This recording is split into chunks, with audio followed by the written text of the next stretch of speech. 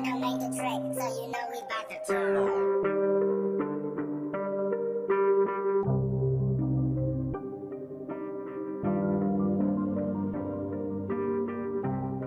Hey, what's going on? I wanted to say, man, I'm glad I'm getting these videos up a little earlier. It's to your benefit, man. Just check it out prior to coming to class, man. I really think it'll help, okay? But anyway, man, let's go ahead and get started. Today we're looking at absolute value functions. So let's dig in. All right, essential question here, man. How do you graph absolute value functions? How do you identify characteristics of absolute value functions and their graphs? All right. So what is an absolute value function, guys? This is a function with some form of absolute value of x in it. All right, some form of the absolute value of x in it. The parent, all right, the parent, no transformations. Remember we talked about that when we were looking at radicals, where the square root of x was the parent function, all right, of the square root of x, and like the parent function, cube root of x. Okay, so it's the same thing. There's no transformations. All right, it's just the square root of x, absolute value of square root of x. The vertex of the absolute value function is the highest or lowest point of the graph. Okay, so guys, there'll be several questions on your quiz and test. All right, that talks about vertex of an absolute value function, the highest and lowest point of the graph. And the axis of symmetry.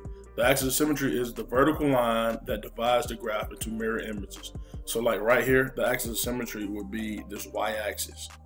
All right, because it divides the left and the right side into mirror images of each other. All right.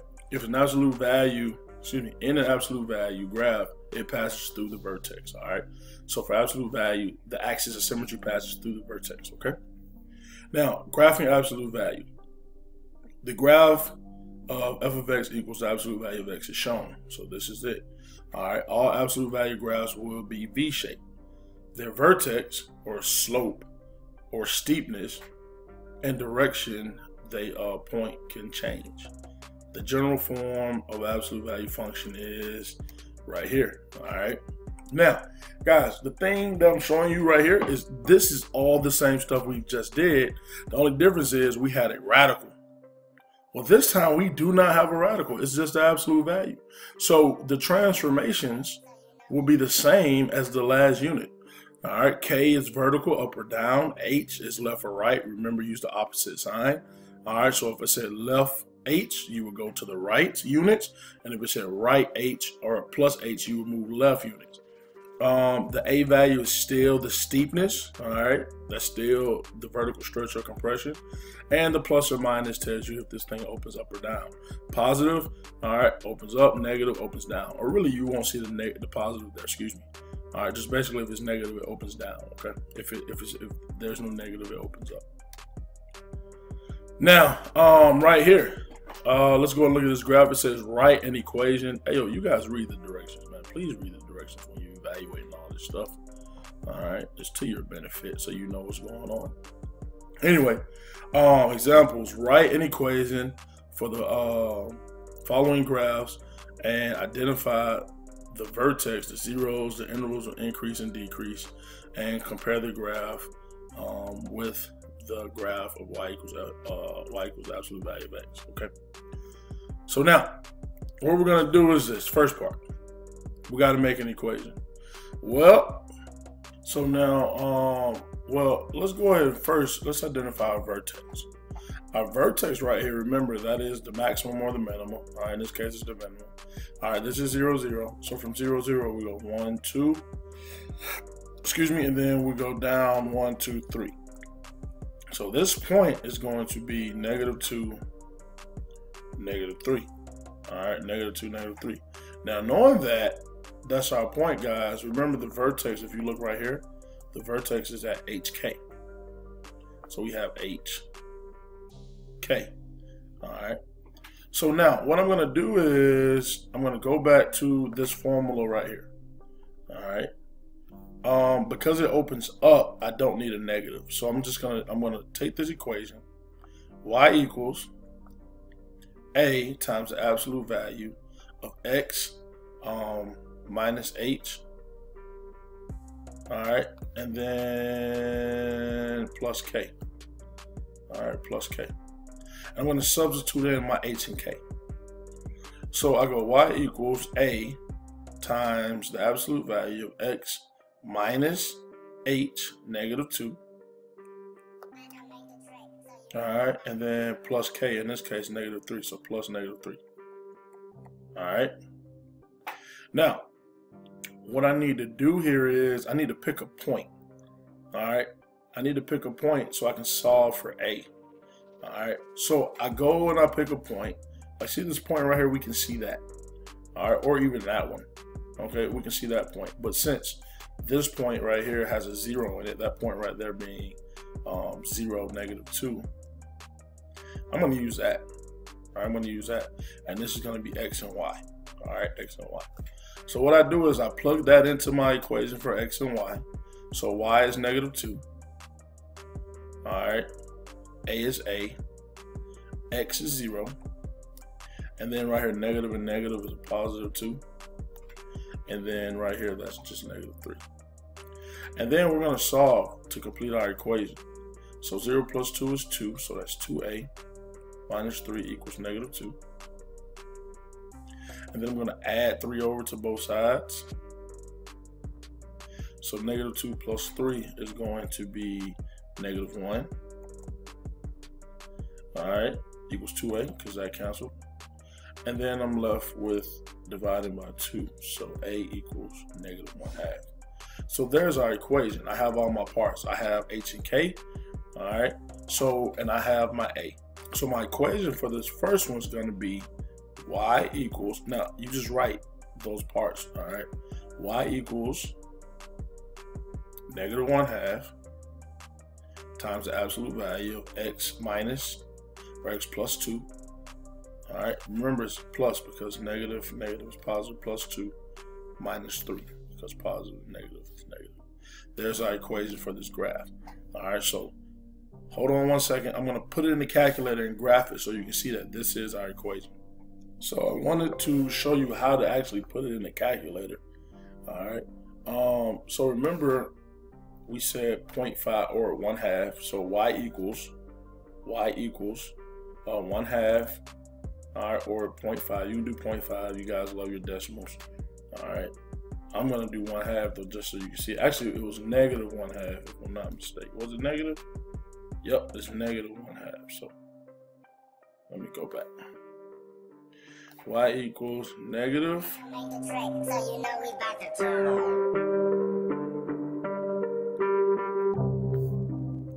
And when we add that 3 to both sides, negative 2 plus 3 is going to be 1. So 1 equals 2a. And then again that cancels. So we divide by 2 on both sides, and a equals 1/2. Now that we have our 1/2, we know what a is. We know what a is. All right, again, we know what a is. We know what h is. We know what k is, and we plug those parts in. All right, and then we'll have our equation. So like this, you have y equals 1/2 times the absolute value of x, all right, minus h, all right, minus h, so that's negative 2, so negative and negative becomes a positive, so plus 2, and then positive and negative becomes negative, so minus 3. There's our equation right there. Now, what I want to do is I want to graph it so you can see that we're going to get the same graph as we have shown right here, okay? So let me go to the calculator. All right, so I wanted you to see how I put it in. All right, so you have a reference. So you can do 1/2 or 0.5. You know you guys like to do 0.5. All right, but I want to do 1/2 just because I like fractions. So I have 1/2 times the absolute value. Now let me show you where the absolute value is. What you're gonna do is you're gonna press math. All right, then you want to go to the right here where it says number. All right, or NUM, and there's your absolute value symbol right there, ABS. All right, so we have the absolute value. All right, now some calculators will put ABS and then a parenthesis. Some will actually do the double bar right here, and you put what you need inside. But we'll cover that more in class. So you have X, what do we say, plus 2 because it went left 2. And then outside of that, move your arrow, use your arrow right here to move outside, and then we went down 3. So -3. So there we go right there. And let's hit graph and see what we get. Boom, there we go. All right, there we go. So -2, 1, 2, 3. There's our vertex right there. All right. And then we also have a couple x-intercepts we're going to pull off of this. All right. And yeah, so there's your graph. That's how you put it in. Let's go back to our worksheet. All right, so we have our equation. Y equals 1/2 times the absolute value of x plus 2 minus 3. Now our intercepts, we saw those on the calculator. All right, there's a couple different ways where you can tell where the intercepts are. One, you can look at them like we just saw. The other way is you could do second trace zeros, left bound, right bound, etc., etc. All right. So the intercepts. Well, let me do the zeros first. All right. Well, yeah, let's do the zeros first. Looking back at the calculator, we see that we have this 0 right here. 1, 2, 3, 4. So 4, 0, and we have 1, 2, 3, 4, 5, 6, 7, 8. All right. So this 0 right here is going to be -8. It's not writing for some reason. All right, well, -8, 0, and this one over here is 4, 0. So those are our zeros. All right.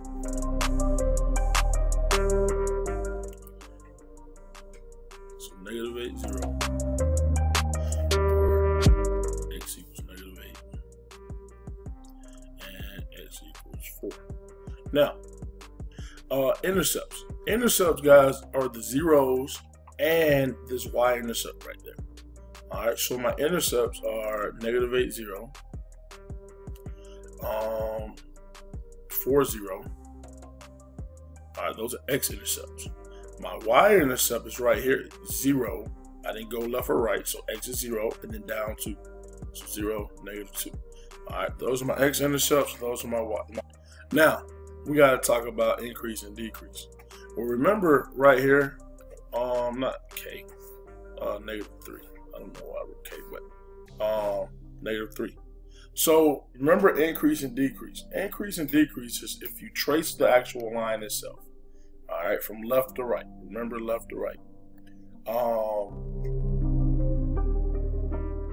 right, left to right. You can tell if the graph is going down and then back up again. All right, if you trace it, I'm going down and then I'm going up. All right, so here's what we got. Remember, negative infinity is way out here to the left, and positive infinity is way out here to the right. And right here in the middle, we have this x value, -2. All right. Now, absolute value is really simple, guys. All right, negative infinity, positive infinity, and whatever your x value is. You always use the x value. All right, where the change is on the minimum.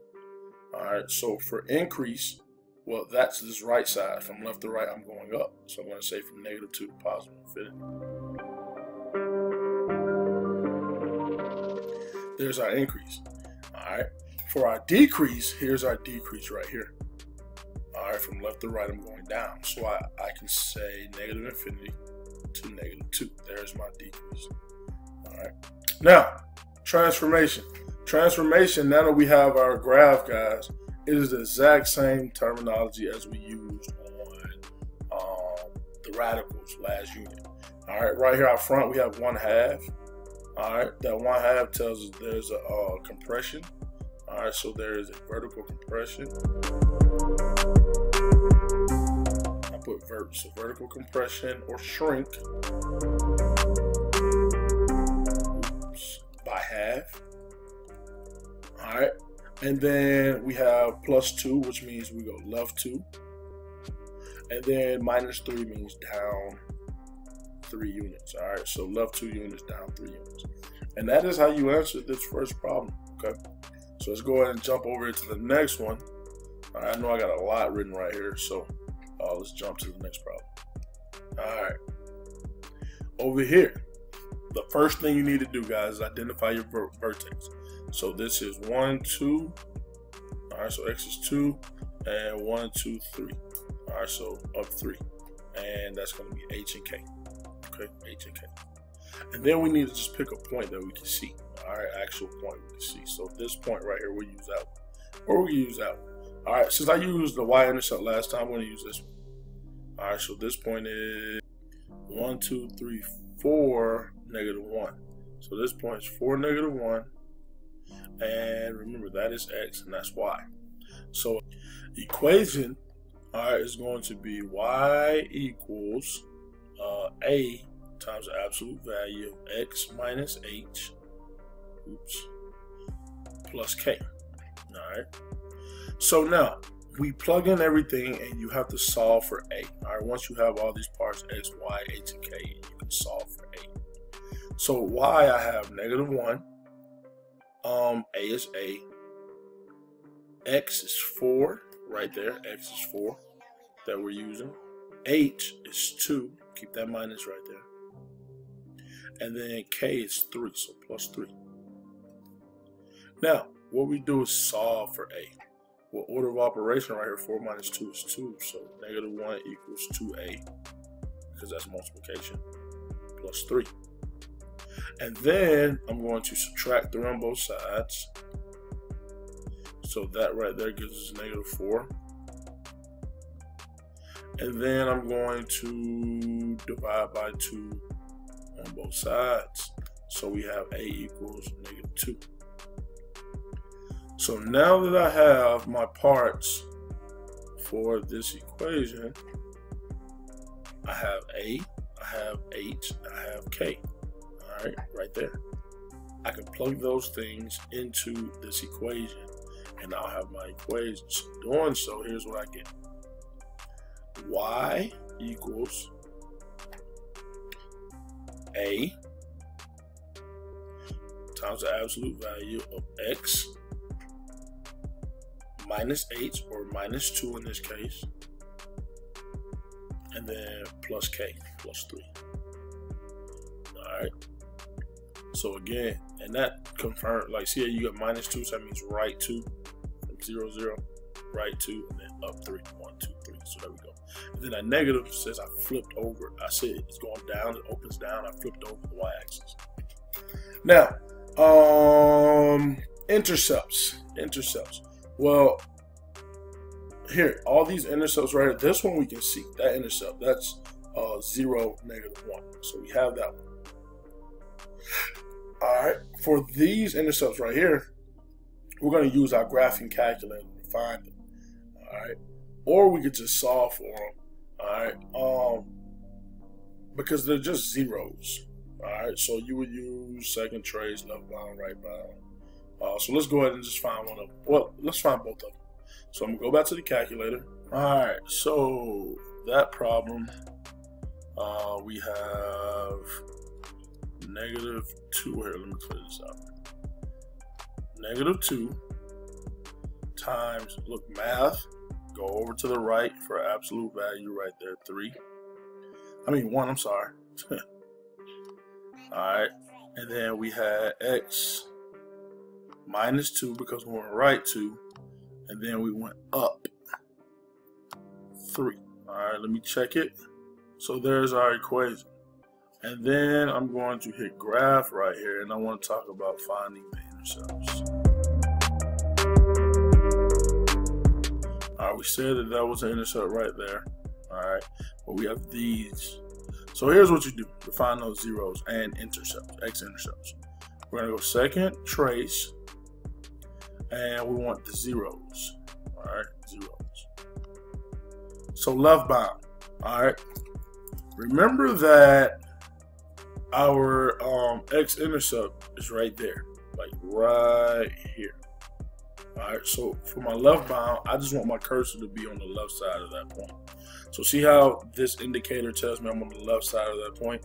Then it says right bound. So move your cursor to the right side of that point. All right, so the point's like right there. So now I'm on the right side. Don't look at its top or bottom. Look at its left side. Now I'm on the right side of that point. And that cursor is on the right side of right here. Okay, so I hit enter again, and then it says guess. Oh, there's that indicator telling me I'm on the right side. See the first side just over here, the second side is right here, so that point is right there in the middle. And then I hit enter, and there we go right there, 0.50. All right, 0.50. So that's our first intercept, 0.50. And then for our next one, we will do second trace again, 0, and then left bound. So the point's right here. I just want to be on the left side of that point. All right, so see how I'm on the left side? You don't want to stay over here because it might reference that one again. All right, so come on over. All right.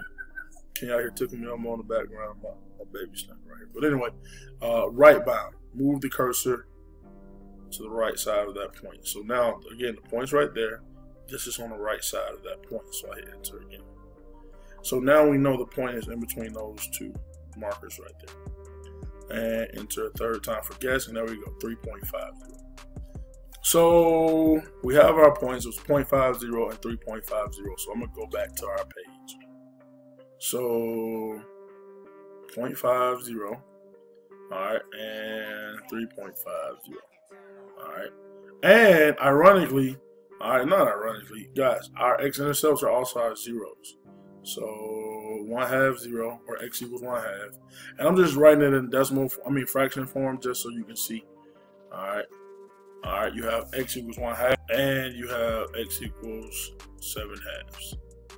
All right, 7/2 is 3.5, guys. So those are zeros. Now, increase and decrease. Again, you look at the graph from left to right. That's how you read the graph. So way out here to the left, you have negative infinity. Way over here to the right, you have positive infinity. And right in the middle, you have 2. So this side right here, trace the graph from left to right. This is an increase. So we define the increase from negative infinity. I'm using another color. From negative infinity to 2. There's our increase. Our decrease is from here. Oh my gosh. And the decrease is from 2 to positive infinity. All right, like that. Now, last thing is our transformations. All right, the negative out front right here tells us reflect the x-axis. Actually, I'm going to type that this time because handwriting can be kind of sloppy. We're going to go reflect the x-axis. Reflect. All right, reflect the x-axis. That two out front right here tells us a vertical stretch by 2. All right, and then the -2 tells us right 2, and lastly the +3 tells us up 3 units. Okay, so that is our transformations for number 2. Now, there are some more examples right here where you got to graph it. All right, you got to graph it, and guys, you just put those in your calculator. All right, you can do that. That's one way to do it. All right, well here, actually, you know what? Let's just go ahead and do one real quick. So this right here, first of all, we got to find the vertex. To find the vertex, we've got to go +3, which means left 3. So 1, 2, 3, and then -1 means down 1. So there's the vertex right there. Now, because the A is positive, that we determine that it opens up. Okay, it opens up. So now, and then we use this 2 right here. See the 2? All right, the rise is 2. All right, and let me put it to you like this. And I kind of could have showed this on the front, but anyway, rise over run is your slope. All right, slope equals rise over run. Well, in this case, this A value is 2. All right, so that means, 2 is the same thing as 2 over 1. That's our slope, 2 to 1. So we're gonna rise 2, 1, 2 over 1. There's our next point. Rise 2 over 1. All right, from this point, rise 2, go over 1. Rise 2, go over 1. And you can continue this process and actually make the whole graph without ever using a calculator. Rise 2 to the right 1. Rise 2 to the right 1. Rise 2 to the right 1. Rise 2 over 1. See how there's a perfect V right there? And so now, Let's connect the lines. All right, there's our graph, okay? Now, the one thing we need, I calculated for those intercepts right there. All right, so let's figure out what those intercepts are. But, oh, well, yeah, let's go ahead and do that. Oh, vertex, by the way, let me write that down. We said that is 1, 2, 3, negative 3, down 1. All right, negative 3, negative 1. Okay. So now, for the intercepts, again, you can use your graphing device for that, okay? So remember, second trace, left bound, right bound. So I'm going to do it real quick, just so I can kind of keep this video shorter than 25 minutes because it's getting kind of long. Again, I put it in. I went ahead and put it in. All right, but I just wanted to give you a quick glance at finding the intercepts again. So left bound, the X value is right there. So left bound, then right bound. Just move on the right side of it. All right, I know it's in between there. So there we go. Negative 3.50, and then second trace again. Let's go over here, left bound. Make sure I'm on the left side of that point. Right bound, and the points in between that 2.50. So negative 3.50 and negative 2.50. So back to our page. So zeros for intercepts. Negative 3.50 and negative 2.50. But we also have the wire intercept, which is right here, 0, 1, 2, 3, 4, 5. All right, 0, 5. All right, those are our intercepts. Now, for the X values, guys, again, you know the intercepts. You know they're all zeros. X equals negative 3.5 and X equals negative 2.5. Now, increase and decrease. What's way out here to the left? Negative infinity. What's way out here to the right? Positive infinity. What's right here in the middle? That X value. Always use the X value. All right, because you're defining, all right, the distance of the increase and decrease. So the decrease is from negative infinity to negative 3. And, oops, that's the decrease. Sorry about that. Because again, left to right, I'm going down. So I didn't mean to write that right there, guys. Sorry for you, right, if you wrote that down. All right.